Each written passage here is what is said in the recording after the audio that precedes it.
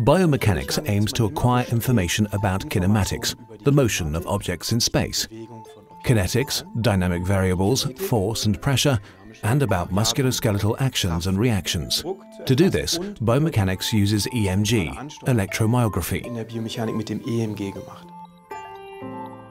The Velamed Company uses its high-tech solutions to measure biomechanical parameters that enable a holistic analysis of human movement and posture.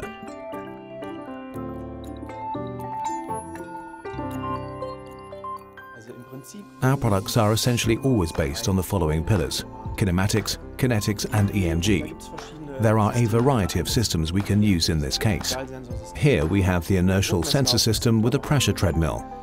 Other options include optical systems, that is, camera-based systems that are able to detect the position of markers in 3D.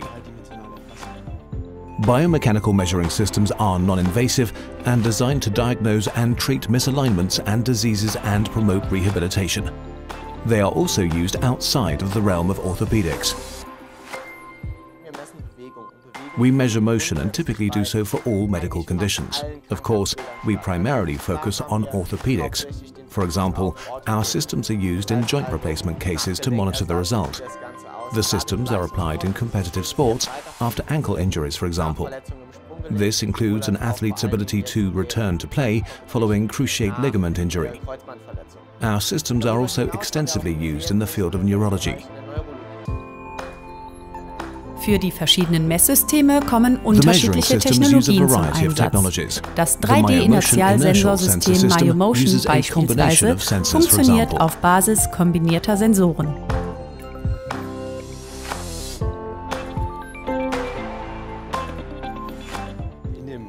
The Biomotion system consists of these tiny sensor units and includes 3 different types of sensors.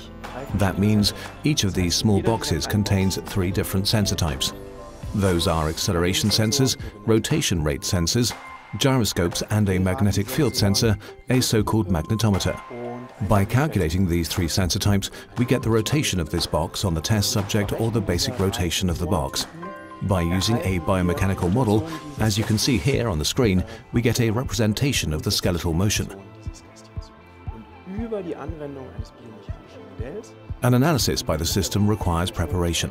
The sensors are attached to the patient or test subject. The system is then calibrated to reflect the height and body segments as well as the patient posture. The measurement is made after these steps.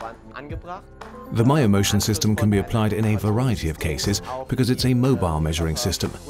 This means that in addition to the core disciplines of gait and motion analysis, we can also take this system out into the field. Die Einsatzmöglichkeiten von dem Biomotion-System sind super vielfältig, weil wir hier von einem mobilen Messsystem sprechen.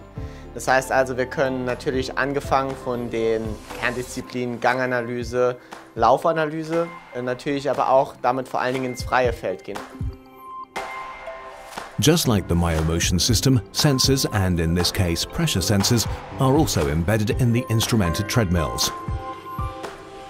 This specific treadmill features pressure sensors that are embedded under the belt. The sensor provides information at any time of the gait cycle, for example, during the stance phase where the foot remains in contact. This gives us the pressure distribution under the soles of the feet. We calculate the vertical ground reaction force by adding up the pressure, force per unit area.